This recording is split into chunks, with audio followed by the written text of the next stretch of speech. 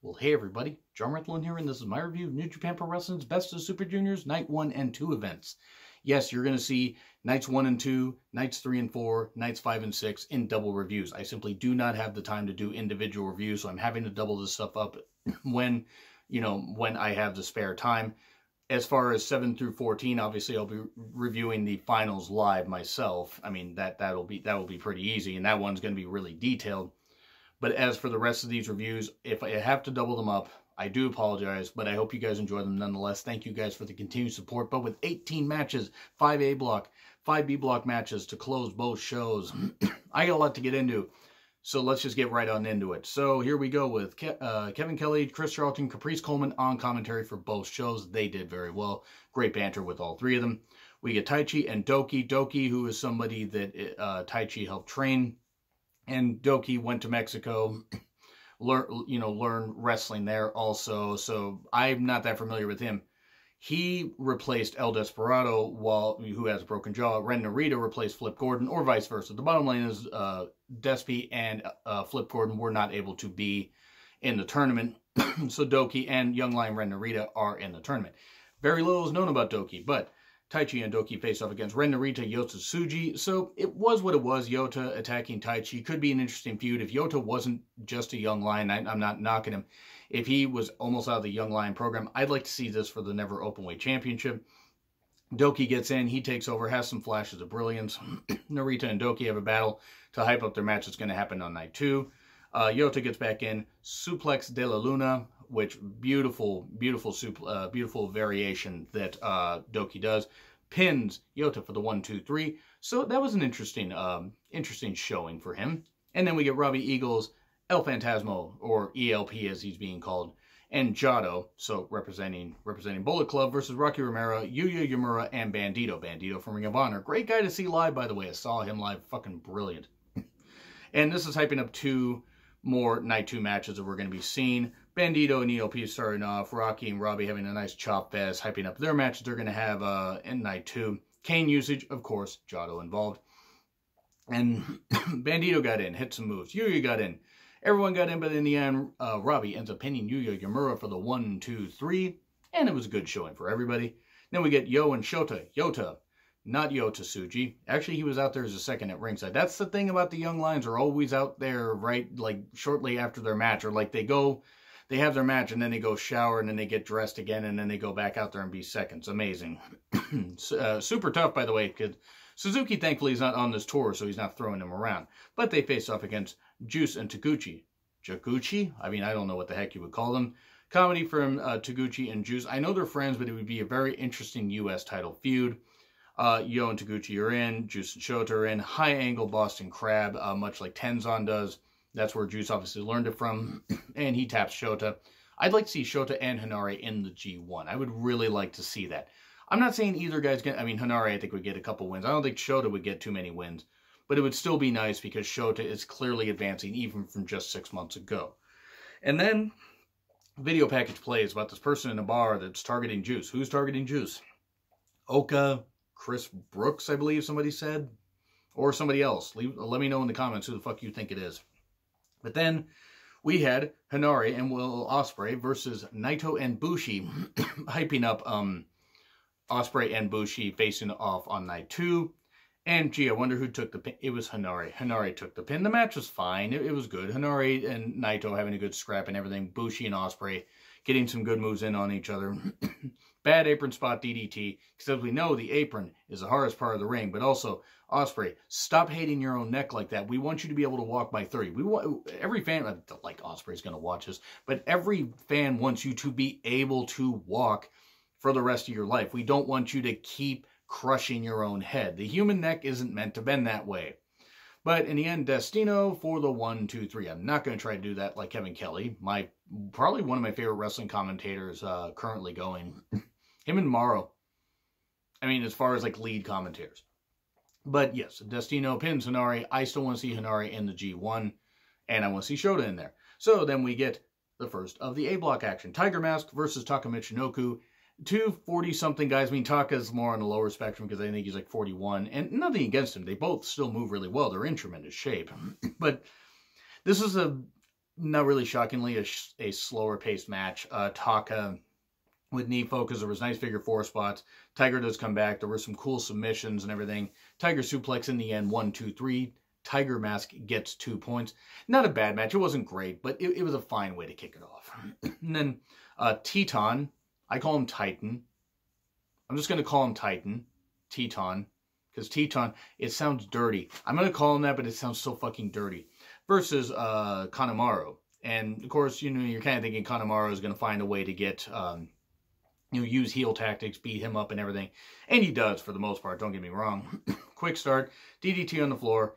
Kanemaru did do some good grounding and everything. There were some cool dives. Deep impact, you know, that move off the ropes that Kanemaru does. But that was only for 2. And Tetonics. Sounds so dirty. Teton sounds so dirty. But in the end, it was a nice submission variation into a pin. 1, 2, 3. Teton gets, god damn it, I gotta find a different way to call him that. Gets the victory. I don't know why it sounds so dirty to me, but it just does. That was a fine match. Kanemaru at this point, I think, is kind of on the downside of his career, but is still able to move really well and put on a good performance. Oh, and he did, and of course he did the alcohol spot, and that didn't end up working out. So then we get Marty Scurll versus Jonathan Gresham. Yes, shut up and take my money. More of this. Well, New Japan already has my money, but still. This is the kind of variations I like to see in the Best of Super Juniors. And with 2 submission-based guys that can also fly pretty well, you know, when needed, these 2 guys did really well. Great mix of skills. Scurll taking over. It was a nice delayed suplex. Pinfalls, you know, pinfall into like tumbleweed, you know, just the variation of the pinfall. One. They're just like rotating around and everything, kind of like sunset flip type stuff. It's a nice ankle lock transition. The finger snaps pop, you know, of course, that's what you're going to get with Marty Scurll. Chicken wing and then a black plague, 1, 2, 3. Gresham had a good showing, but the finger popping is what really did in because he couldn't do the grasp and everything for his submissions. Still a good showing by Gresham. Scurll gets 2 points. And then we get Sho and Shingo. Whoo! By the way, Jen, thanks for sending me this. I really appreciate it. But again, ooh, this match, sweet Jesus, Sho and Shingo. If you watch nothing else from night 1, watch this motherfucking match. Good grief. I loved it. Now, I watched most of night 1 before I went to work yesterday. And unfortunately, I had to miss the main event and I'll watch it later. But my God, this was so great. I mean, Sho dyeing his hair black back to, I think, his Young Lion days. I saw some footage of that. And this was just, I mean, it was absolutely great. These 2 had faced off in variations. Were Pogni 3K versus Shingo and Bushi. And I talked shit about those teams facing off so goddamn much. But oh boy, this match. I mean, I'm not even going to be able to describe everything that fucking happened in it. But it's just great. Sho was incredibly focused. I mean, he wanted to prove that he belonged. That even though he's bigger than Yo, obviously. Nothing against Yo, but Sho's obviously the stronger of the 2. He wanted to prove to Shingo that he could, you know, match strength with him. Shingo takes over after there was a nice arm focus by Sho. The way to use submission skills. Commentators alluded to the fact that Shingo may have problems with submission wrestling. That Shingo himself said something about that, and that was something that people gravitated to. It's a really dumb thing for people to say that, hey, yeah, I'm worried about facing submission wrestlers. Maybe don't fucking say that. I'm kidding, and it's a way to play up the story and everything. And they treat it like a sport over there. But it's just, maybe don't say that. But the whole point is, beautiful delayed or deadlift suplex from Shingo for 2. Great exchanges. I mean, there was some pumping bombers, you know, pumping bomber clotheslines. Last ride, you know, double knees, that. Everything, all the moves were fucking impactful. Everything was spectacular. The near falls, everything. I thought Sho had the victory, but nope. In the end, Last of the Dragons, 1, 2, 3, and Shingo gets the victory. So, yeah, this was the match of the tournament so far. I know we're only 2 nights in. Nothing even on night 2 compared to how this was. This was fucking spectacular. Check out Shingo and Sho. And in Dragon Lee versus Taiji Ishimori, big fight feel. The problem is, you've seen it before. We just saw it, like, recently on the Dantaku tour. Not that it's bad. This was very good. And the question is, okay, would Dragon Lee be able to run the table and everything as champion? Or, you know, who would get victories over him and possibly get title shots later? Nice submissions. Ishimori did ground lead. There were some great strikes, some neck focus. You you know, and mask, and of course going for Dragon Lee's mask because that's such a great idea. Go for that. Dragon Lee does come back. Quick suicide dives. I mean, really, that guy's just super smooth. Label lock by Ishimori. More strikes, a spike DDT. Dueling poison Ranas, you know, the reverse Ranas. But in the end, bloody cross for the 1-2-3. Ishimori gets the victory.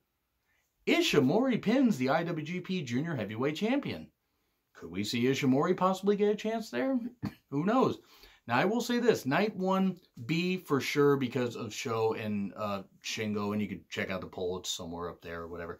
In fact, I'll just put the polls for both Night 1 and 2. But yeah, that was absolutely, that was great. Sho and Shingo was fucking tremendous. And now I'm going to get into Night 2 right after this short break.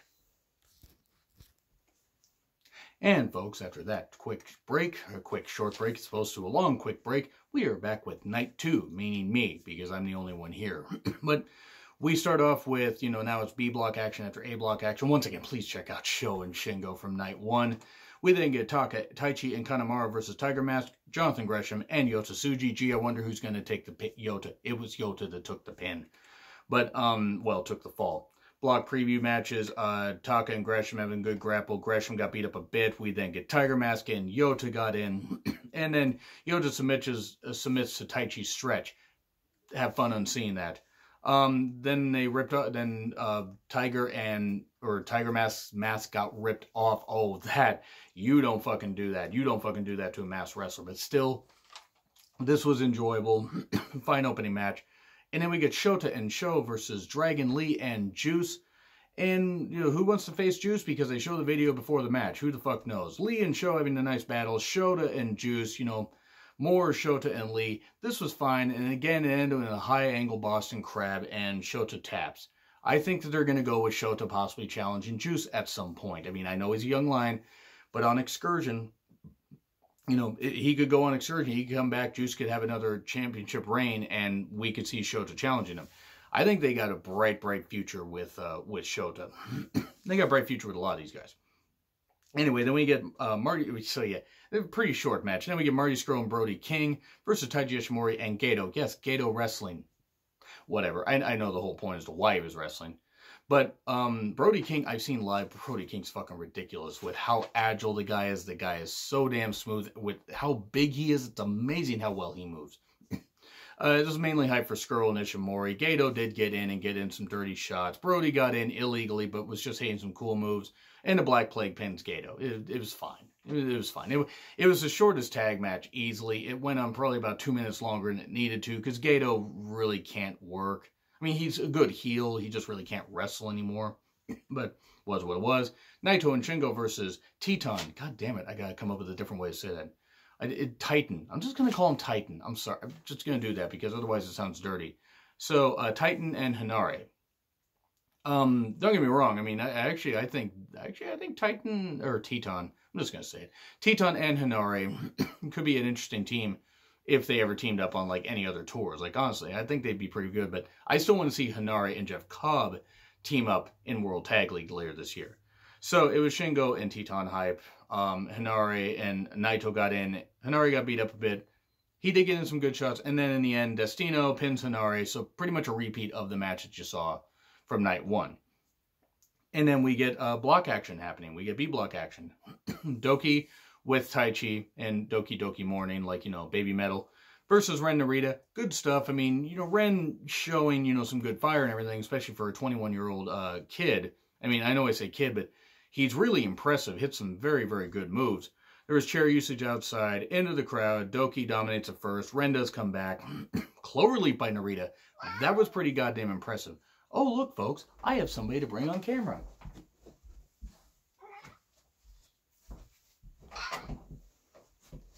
See, I wonder what did you think of Ren Narita? You think Ren Narita did good? You think so? Yeah, Ren Narita ends up coming back. That Cloverleaf is fucking beautiful. And then we get close near falls, but the Suplex de la Luna, 1, 2, 3, and Doki gets 2 points. So then we get Robbie Eagles versus Rocky Romero. I'm just going to hold this cat. By the way, this is a rescue cat. This is Sir, if you're unfamiliar with the channel. I got him about a year and a half ago. And he's a little bitch. But anyway, he's actually a great cat. He's a great cat. But anyway, then starts off fast. You know, we get Rocky and Robbie Eagles having a great scrap. These guys work really goddamn well together. Rocky does come back, you know, with some great strikes and everything. The knee focus by Robbie actually comes into play much later into this match. Or actually throughout the match, but especially much later. Forever clotheslines. But the knee buckles. Rocky can't hit more than like about 3. And then really close near falls. Ron Miller special. 1, 2, 3, you know. Just the knee bar and everything that he hits. Robbie Eagles, by the way, saw him live, fucking ridiculous as well. This was a good match. I liked seeing that Rocky, you know, really obviously has the Japanese crowd on his side. He's really impressive and did very, very well here. I was very impressed with the match. Rocky, tremendous wrestler, tremendous commentator. Robbie, sky is the limit for, I mean, you know, obviously Sniper of the Sky. Sky is the limit for the guy. He is really, really good. And then we get Bandito versus ELP. At one point, ELP, El Phantasmo, by the way, flips off a fan. A kid. I can appreciate that. That is great. I don't like kids, but not just kids. It was whatever. I think also, like, it looked like he was flipping off an infant. I think he was flipping off a kid that was actually behind. They kept cheering for Bandito. But, I mean, it was what it was. The crowd was, like, deathly silent, though. It was actually kind of amazing. But it starts with a great agility, a suicide dive by ELP. I mean, he changes direction, like Bandito gets out of the way, and ELP's like, nope, I will dive out there, and then he flips off the fan soon after that. Great strike exchange, great pop-up cutter by Bandito. That was really cool. Fall-away slam, kind of moonsault. Well, mainly fall-away slam off the top. That was very impressive by Bandito. But ELP gets a win. Greetings from something Park. I don't actually know. I didn't actually catch the name. Chris Charlton said it, and I kind of missed what it was. But that was pretty impressive. Good match. Really did enjoy it. And we get Ospreay versus Bushi. Enjoyable. Bushi did upset Will Ospreay last year in the Best of Super Juniors, which I actually forgot about. But to be fair, it's a lot of fucking wrestling to remember. But, you know, got dirty really quickly after some good agility exchanges. Ospreay did hurt his neck, and that was the main focus of this. Bushi hitting some, just cranking on the neck, doing some great submissions, all that. Great chop fest. Bushi with more neck focus. Some great strikes, close near falls. Just, Bushi like weakening Ospreay, just weakening, beating him down. Ospreay also hitting some good moves as well. Ospreay lands on his feet after like this great, Hurricanrana off. Almost lands like kind of like where he used the power of his ass to spring back up. But then the DDT into the apron, again, which as we know is the hardest part of the ring. Please stop doing the apron spots. And then we get a missed attempt being stopped. Bushi's miss sprays up into the air away from everybody. Hidden blade elbow. Stormbreaker. 1, 2, 3. Will Ospreay gets 2 points. Bushi, probably the best Bushi has looked in a singles match in months that I can recall. I know Bushi is traditionally in tag teams. This is probably the best I've seen Bushi look in a while. And then we get the end. We get the finishing match. The main event match. Yo versus Taguchi.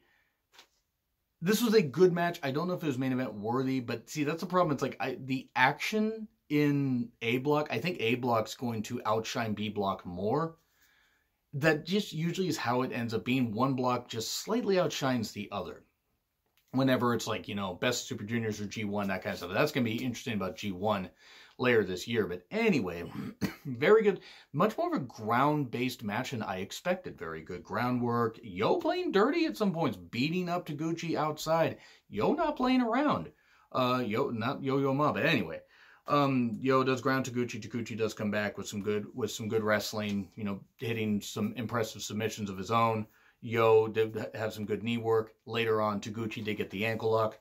And a variation of the Dodon ends up pinning Yo for the 1, 2, 3. So Taguchi gets 2 points. Taguchi could end up doing better than he did last year, because I think he ended up with 6 points, which is the lowest he'd had in a while for Best of Super Juniors.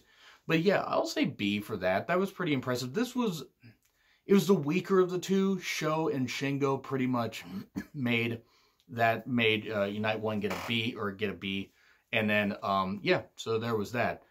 So that's all I really have to say about that. But before I go, folks, somebody wants to say goodbye.